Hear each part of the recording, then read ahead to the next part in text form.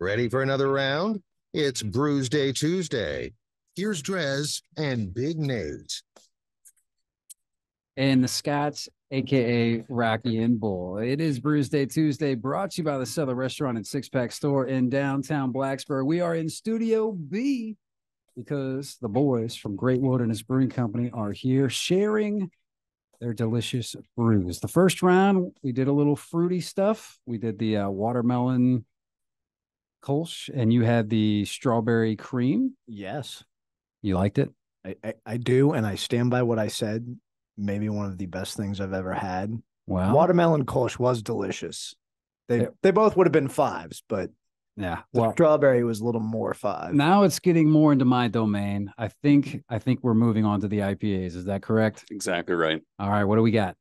So we actually have two different West Coast style IPAs here, the same base beer. And actually, we were at Craft Brewers Conference not too long ago, and one of the vendors is actually extracting and isolating terpenes from the cannabis plant and actually making that into water-soluble products that you can add directly into your beer. And they actually had a lot of IPAs you could try that would kind of enhance those hop flavors that you used to see. And so we have two of those today. One of them is a Master Kush IPA, which is going to be really strong, dank forward. That one's for me. That's so right. Go ahead and pass that this way. All right. And we also have a Pineapple Express terpene IPA, which is a little more fruit forward and floral. That's for you. And it's my understanding that only one of you knows exactly what's in these bottles. Holy That would be me. Oh my gosh. That is dank. So now I've smelt this, and if I was to guess, I would imagine I would feel a bit different after drinking this beer. But you're telling me, so this doesn't have any of the THC sort of effect. This is just beer, but it just smells and perhaps tastes like greenery.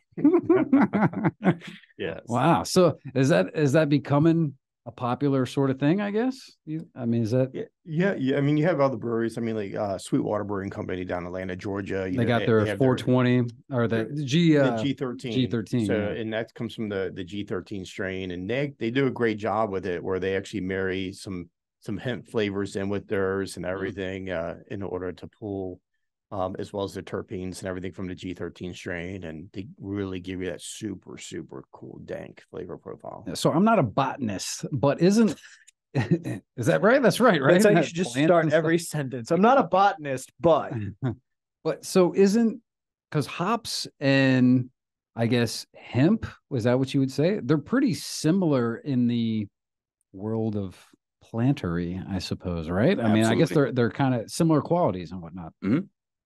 Yeah, for sure. And as I mentioned earlier, a lot of those kind of hop flavors and aromas really overlap with a lot of those terpenes. Mm-hmm. So they've been able to isolate some that are, just really forward dank flavors and aromas, and some that are more flavor forward. So they have some that are more like mango flavored that you would get from, some really specific hops that you would put in your whirlpool or something like that. So you can actually add this into, say, when you're cold crashing, directly into your fermenter to enhance those flavors.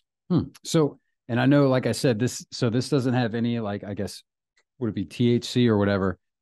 Are there any beers that do have that sort of element, like where you can get, this is, I guess because edibles are so popular. Is there drinkables? Is there beer drinkables that have that sort of thing? You cannot mix alcohol with THC. You just can't. It's not legal anywhere. Mm-hmm.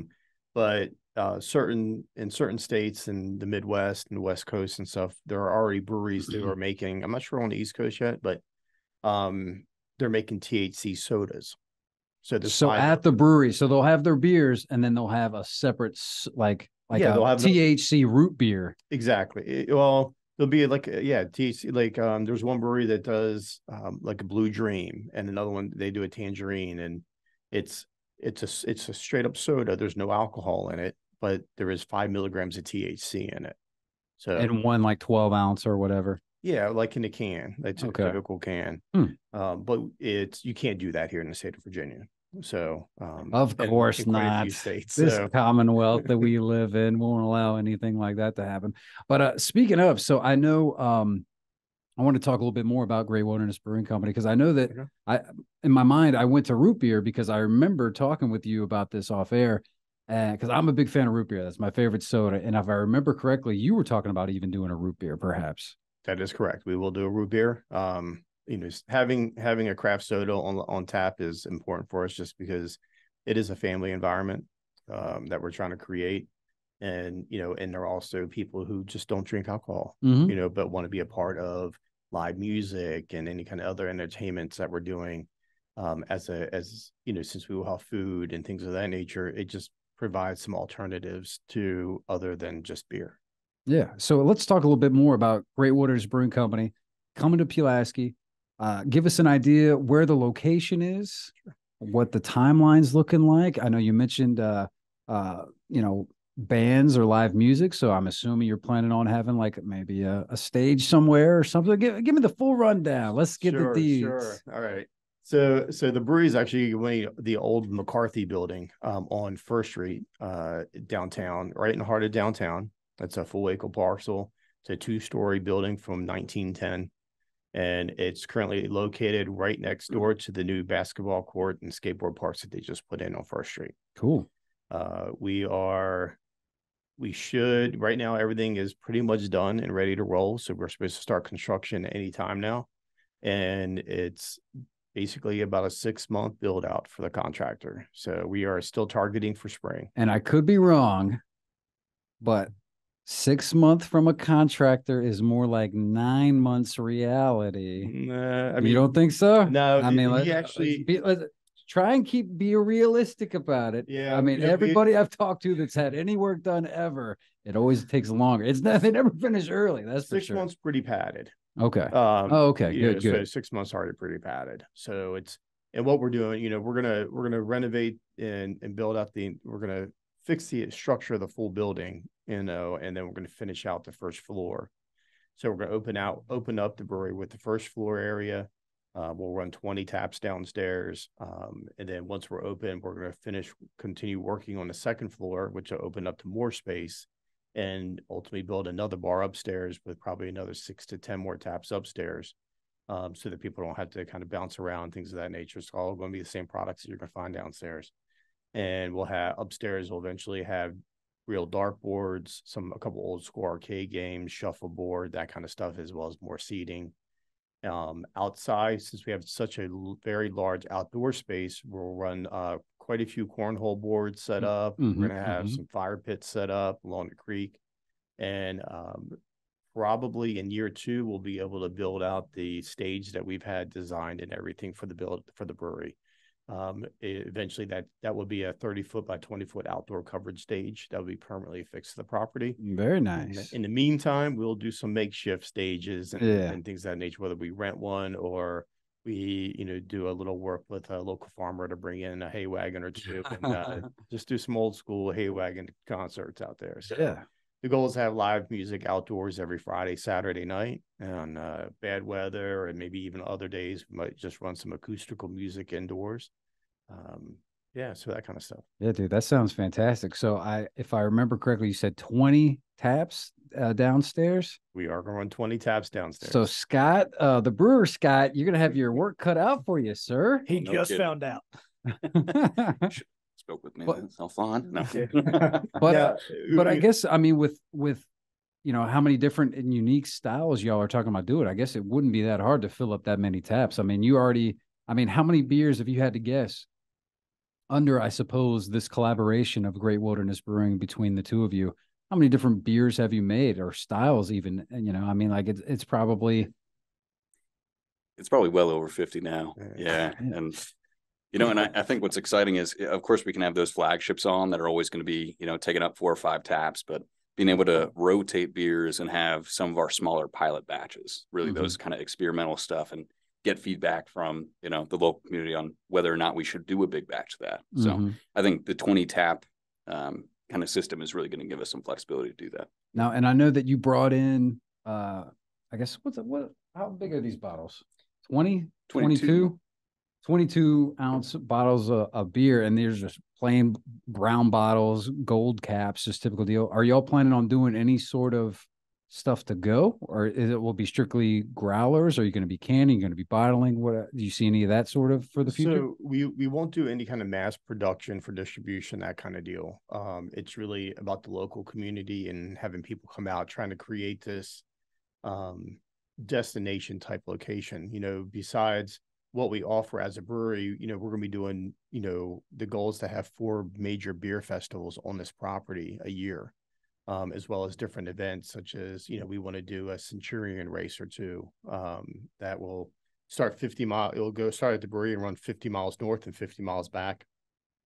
But it'll be segmented as well, where there'll be a 10-mile and a 25-mile portion to that, as well as when that goes. Because you're right there on the trail. Is that what you're talking about, doing it on there? Actually, that'll probably be more street race, but we are hoping to be able to do some on the New River Valley Trail because it connects to the Dora Trail, which is right across from the brewery. Those kind of different things. So that's a lot of what we're looking to accomplish with some of that. So, well, growler fills, I would assume. Maybe we will do growlers. We have a super cool keg style growler that we'll be running. It looks like a mini keg.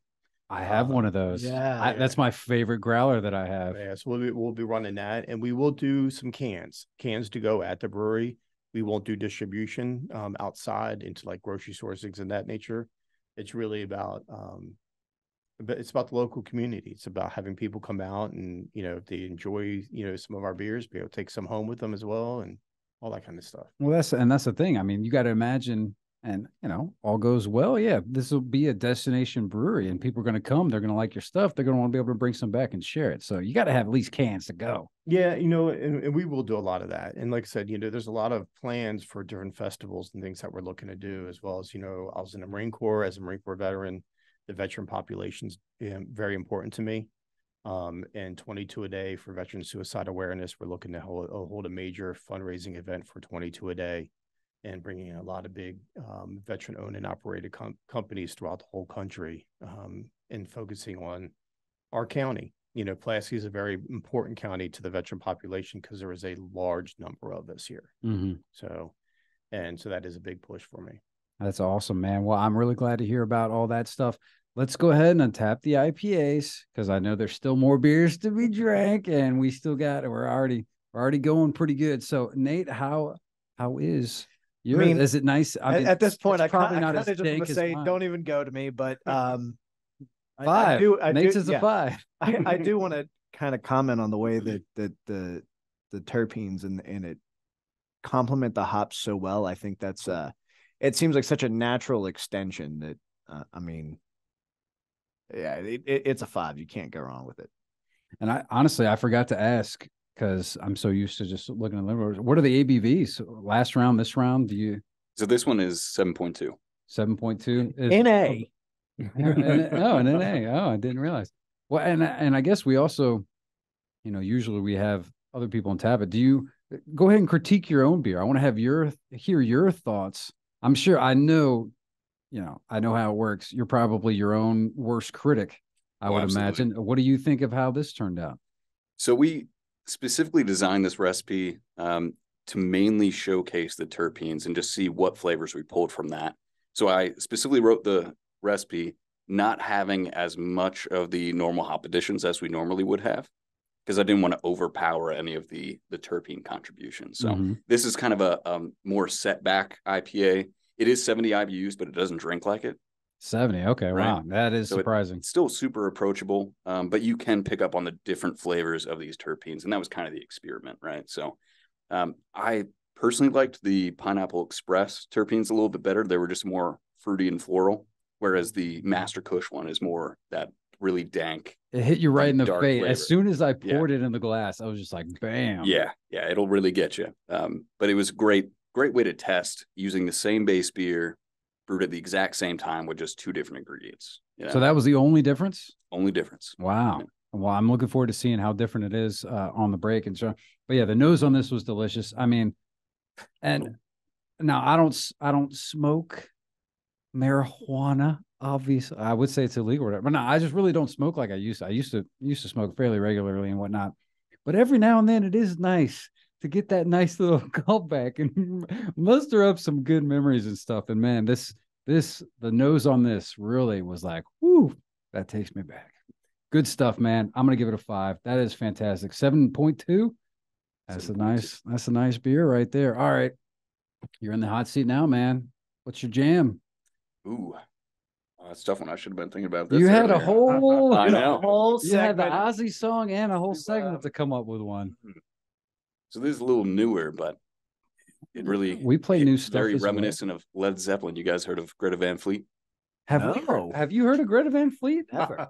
All right. Well, we'll have to see if I can maybe Google and pull up YouTube or something real quick and see if I can get a Greta Van Fleet song on for you. Absolutely. All right, cool, man. Well, we'll do that. We'll play some Greta and we'll come back and drink another round. Great Wilderness Brewing Company right here on Brewsday Tuesday with 105.3 The Bear. Stick around.